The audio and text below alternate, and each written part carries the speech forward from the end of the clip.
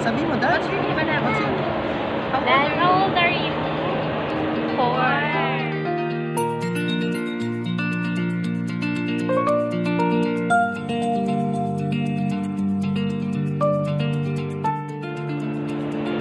Marunong ka na ba magsulat at magbasa?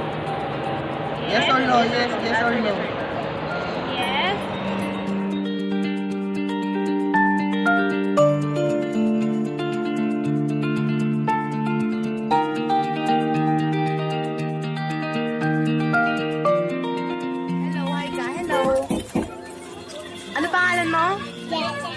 Ilan taon na si Jelay? 3 years old? Sabi mo, 3, ganon. 3!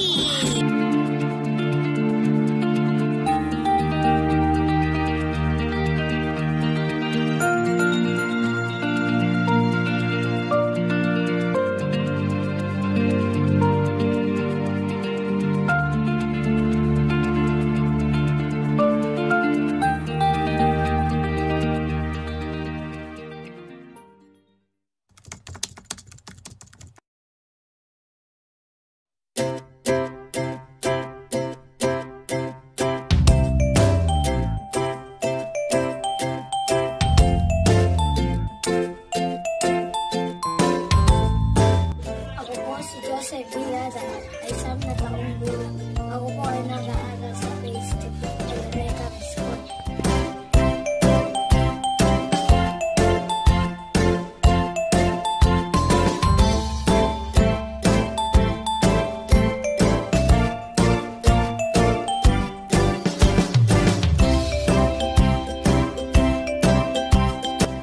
Normal, siyam na taong gulang.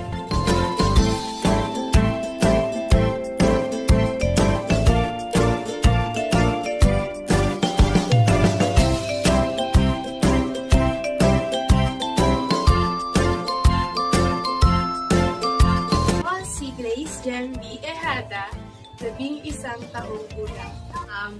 Nagkakakalti na yung katawan ko, tapos nagmumura na ako. Dapat itago, di ba? Ganun yun.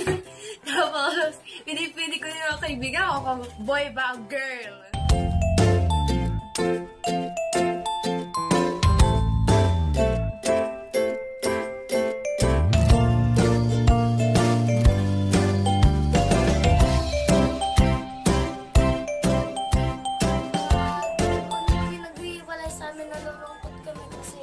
Kasi tapos nagsusulat kami ng mga pangalan sa kanya. Tapos po. Ano ginagawa niyo sa school? Magbabasa po, tsaka nakikinig kay teacher.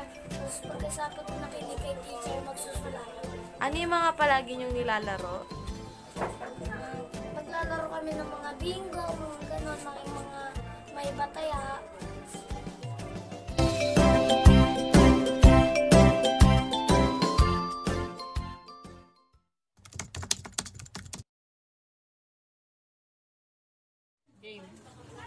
Ako si Danica de Choso, 16 na taong gulang. Pagbabagong nararanasan mo bilang isang teenager? Sarili, basta nagkakaroon na ng, boobs, tapos, pubic hair? Ganon, pubic hair. Saka yung yung sa kilos. Dati gusto sa labas, pero ngayon gusto na sa loob naman. In terms of pakikipag-socialize, ano yung mga perspective mo kapag nakikipag-interact ka sa mga tao? Prefer mo ba na maging babae yung mga kaibigan mo or prefer mo na lalaki? Gusto ko lalaki. Ay hindi, pwede din. Pero mas madami akong kaibigan lalaki. About sa sarili mo, nagiging conscious ka ba sa nagiging itsura mo? Oo, syempre! Grabe. Kasi hindi ba kasi gadgets. Kaya nag-ayos na ako kahit hindi naman mukha. Nag-ayos na ako kasi ayoko makitang nakalis ako sa labas. Yan. I am Deserie Sarmiento and I am 18 years old. Anong mga pagbabago na iyong nararanasan sa iyong pangangatawan during your puberty? Yung mga bagay ko na nararamdaman ko na pagbabago sa pangangatawan during my puberty is yung nagkaroon po ako ng paunti-unting pimples, nagkaroon po ako ng menstruation or monthly period, tsaka po nagkaroon po ako ng pubic hair sa underarm ko and lower back. Saang pananamit ka mas komportable? Sa legging, sando o short o sa pantalon o t-shirt? Sa pantalon o t-shirt ko kasi po, feeling ko po mas safe po ako doon, tapos natatago po yung katawan ko na mas maayos. Anong mga pagbabagong nararamdaman mo? Emotionally o intellectually? Intellectually po, ang pagbabagong nararamdaman ko is naging responsable po ako sa eskwelahan, sa pamilya ko po, sa kaibigan, tsaka sa sarili ko po. Tapos emotionally po, natuto po akong makihalubilo po sa iba. Tapos, natuto na rin po akong ma-in love. Tsaka.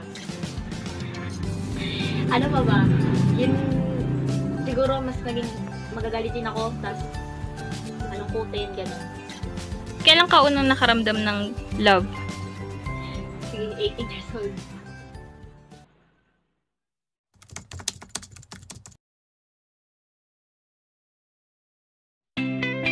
Ako si Eric Kayumanggi, campus nurse, 29 years old. Priority ko ngayon is career. When it comes to career, siyempre isipin ko muna kung meron akong bibigay sa future family ko, regarding sa bahay, sa mga pwedeng magastusin pagdating sa pagkakaroon ng pamilya. And investment na pwede kong makuha sa pag-ipon ko ng pera. Second question, sa anong edad mo gustong mag-settle down? Actually, ngayon nag-settle down na ako. Okay, so at age of 29 years old, pag-settle down na ako. So ang inisip ko na lang is yung expenses na mangyayari when it comes to pag nanganak na yung misis ko. Okay, at ano pa yung mga magiging mga gastusin pagdating sa pagpapalaki ng magiging anak namin.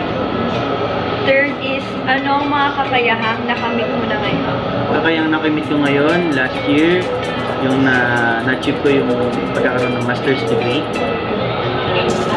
Tapos, when it comes to master's degree, yung hindi ko pinakala na may kakaroon ako ng honor.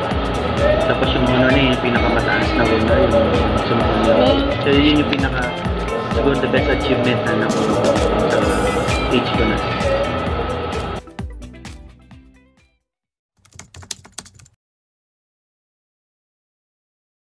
Marites Bakuli, 42 taong gulang.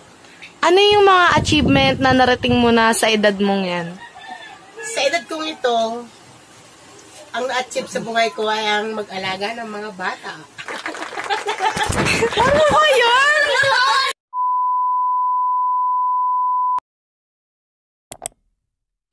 Ako po si Marites Bakuli, 42 years old. Ang buhay ko ngayon ay isang naglilingkod sa Panginoon. At bilang isang lingkod ng Panginoon, ang akong natutunan sa loob ng simbahan ay muli ko naman itong ibinabahagi sa aking mga anak upang magkaroon sila isang buhay na matiwasay at maayos na may takot sa Panginoon.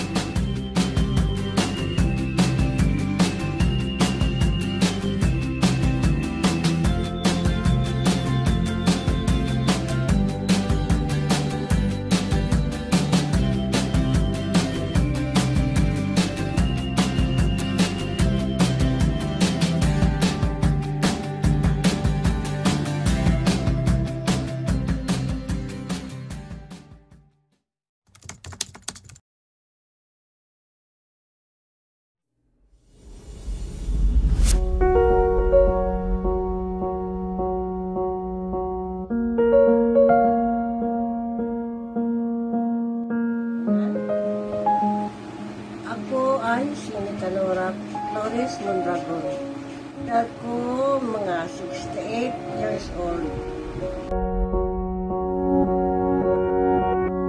Ako si Lhea Ejada, nasilang noong 1949, February 71 ng akong edad. Noon, 81 ako na byuda. Sabi ko ang lahat kong mga anak hanggang lumaki sila, hanggang nabigyan ko sila ng mga tahanan na kahit ako lang nag-isa. At masaya ako ngayon dahil nakita ko ang lahat ng mga apo ko, mga anak ko, nga ano ang sitwasyon nila. So, pasalamat ako sa Panginoon dahil binigyan niya ako ng kalakasan ngayon. Kaya Lord, salamat Lord sa lahat ng mga blessing na binigay mo sa akin. Ito ang aking naranasan sa buhay ko.